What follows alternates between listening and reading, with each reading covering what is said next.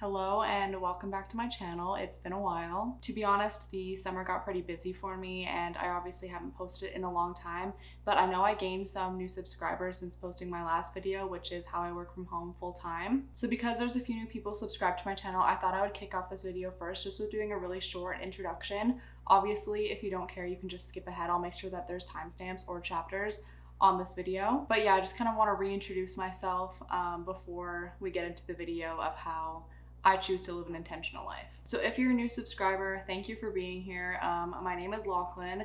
I just turned 26 this past weekend. I live in Calgary, Alberta, Canada, with my boyfriend of 5 years and our 2 rescue guinea pigs. I studied public relations in school and now I work for a big healthcare organization on their communications team. In my spare time, I like to ride horses.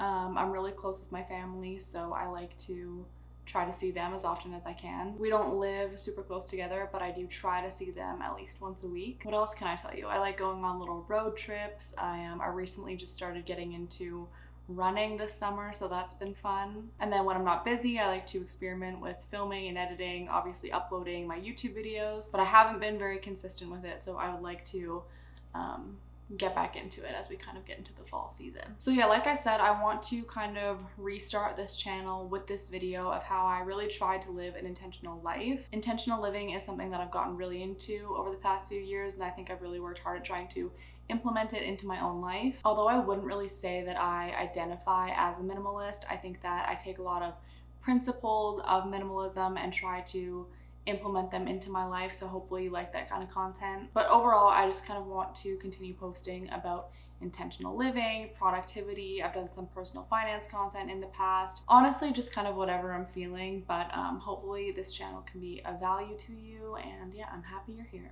Okay, that was a lot of talking, so let's get into the actual video, how I try to live an intentional life. Before I get into my actual list, there is something that I really want to emphasize, and it's just that I feel like life really ebbs and flows, and what I want out of life, I think, fluctuates as I get older. But this is just kind of a list of things that I try to do to live a happy and intentional life. It's important to keep in mind that everyone is different and your intentional life should obviously be unique to you. Mine is unique to me. But if anything, I hope that my list maybe serves as some inspiration for you to get started. Keep in mind that I'm definitely not perfect and I know I struggle with consistency, but these are all things that I do try to be consistent with. So the first thing on my list is volunteering, and this is something that I just started really getting into this year. I volunteer at a local hospital. They have a really great program. I go for about 2 hours a week. It's been a really amazing opportunity for me. I don't work in healthcare and I don't really have an intention to work in healthcare, but it's been really cool to get basically hands-on like patient experience. I basically go in and visit with patients on a variety of different units. A lot of them are older and struggle with dementia, things like that. But overall, it's just been a really, I guess, like eye-opening and meaningful experience for me, and I think it adds a lot of value to my life. The second thing on my list is prioritizing a hobby. The hobby that I like to do is horseback riding. If anyone cares about, my horseback riding journey, I have a video, I think it's called like how much does it cost to lease a horse in Alberta or something like that, but I kind of talk about my journey getting into it in that video. But basically I rode horses very, very casually for a pretty small amount of time as a child, and then I picked it up as an adult. I think it's been just over a year now that I've really gotten into it. I ride about 2 to 3 times a week depending on, like what's going on, but I love it because I think it's been really healing for my inner child. There's just something really magical about being able to do something that you used to really love as a kid. And that's just what horseback riding is for me. So I really make it a priority. It's kind of like a non-negotiable in my schedule. I just love it. Okay, next up is not so much of a fun one, but it is prioritizing therapy. I've basically done therapy on and off my whole life. But I really started doing it consistently probably the past couple of years. This is one of those things where it's like the older I get, the more I realize there's things that I need to work through. And even though it's not really like fun for me to go, I really see the benefit to just like my overall well-being, mental health, and happiness. Therapy is a tough one because I realize it's not accessible to everyone. It is really expensive, and I'm really lucky that I have benefits that cover the cost. of basically all the therapy that I want to do. But I just want to emphasize, like, if it is something that you have the means to do, you can afford it, I would really recommend it. I don't know if everyone in the world can benefit from therapy, but I think a lot of us can. And I think if more people did therapy, the world might be a little bit of a better place. So I don't know, just my 2 cents, but it's something really important to me that I really do try to prioritize. Something else that I really try to do is choose experiences over material items. An example that I have for this, my boyfriend and I were really good about this. Usually when we get each other gifts, it's either like doing a little road trip, like Airbnb getaway for a weekend or something like that. I think that going on trips and traveling is something that we would rather spend our money on, I guess, more than most material items. Obviously, you know, like I said, I'm not perfect. There's definitely things that I still buy, but overall, I think in general, I really do try to prioritize like spending money on experiences more than just items and stuff. This one kind of goes along with the therapy one, but it's to say no more often and stick to your boundaries. I'm not gonna lie, I actually feel like I'm really good at this. I feel like I haven't really struggled with it a ton. This one can be big things, it can be small things. It can be somebody asking you for a favor that you don't have the capacity to take on. It could be a family dinner that you don't want to go to. I'm gonna be honest, I feel like I've never really been a people pleaser. I've always kind of been a little bit selfish. But if there's things that I don't want to do, I just say no. Obviously, there's exceptions to this. I can't actually say no to every single thing I don't want to do.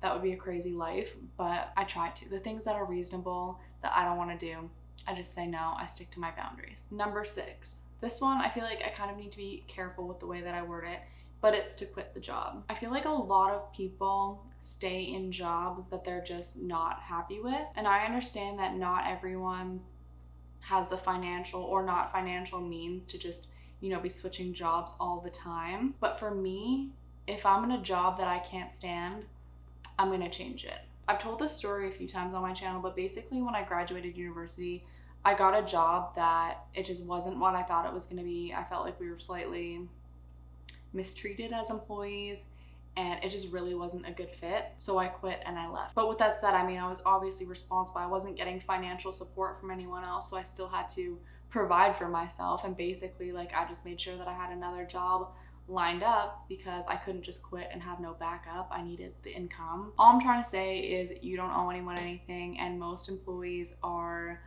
replaceable, disposable.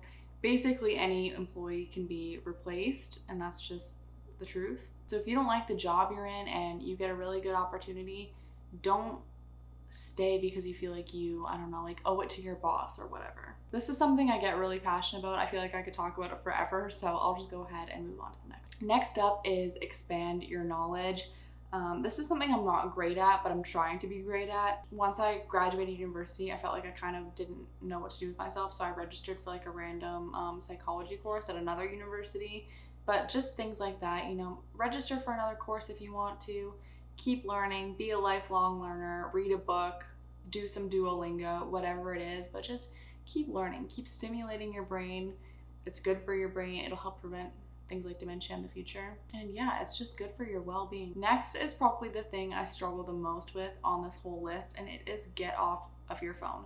I am constantly deleting and then re-downloading all of my social media apps. I have such a love-hate relationship with them because, you know, I feel like I grew up on social media, I work in social media now, and at the same time, I hate it. I think a lot of people can relate to this, but I have this constant struggle of, you know, like wanting to post my YouTube videos and, you know, be online, have my little corner of the internet, but then at the same time, I want to like completely erase my entire digital footprint. I don't know, it's a constant battle that I have in my head, and I feel like especially people that work in social, they all really feel this way. Next up is create a morning and night routine.